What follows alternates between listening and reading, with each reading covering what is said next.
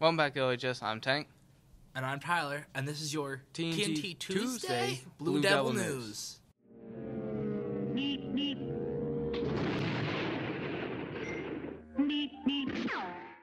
LHS Choir is selling poinsettias through the end of the month. A 6.5-inch pot is $13, an 8-inch pot is $25. The funds will help pay for transportation to the Music in the Parks Festival at Dollywood in April.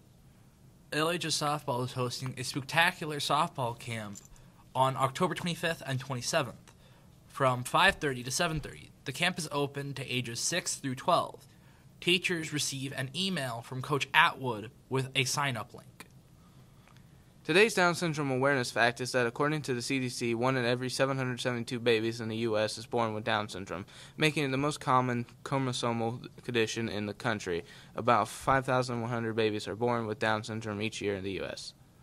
Today is the last day to order crew necks and stickers from the junior class. Orders can be placed at the bank or at room B305. The step team will not have practice today, but practice will resume the Tuesday after fall break in room A701 from 3:05 to 4 p.m. Now let's check with Charlie May for the weather.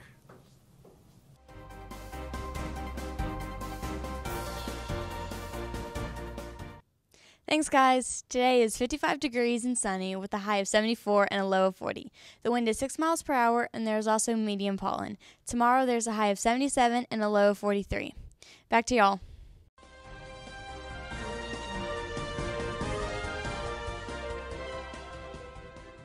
Thanks, Charlie May.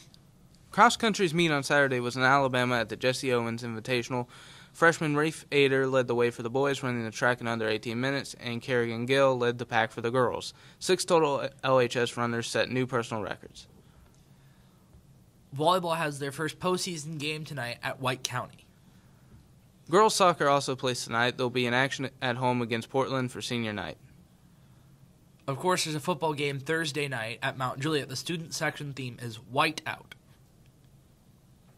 That's all the news we have today, LHS. I'm Tank. And I'm Tyler, and this has been the news to you from the White and Blue.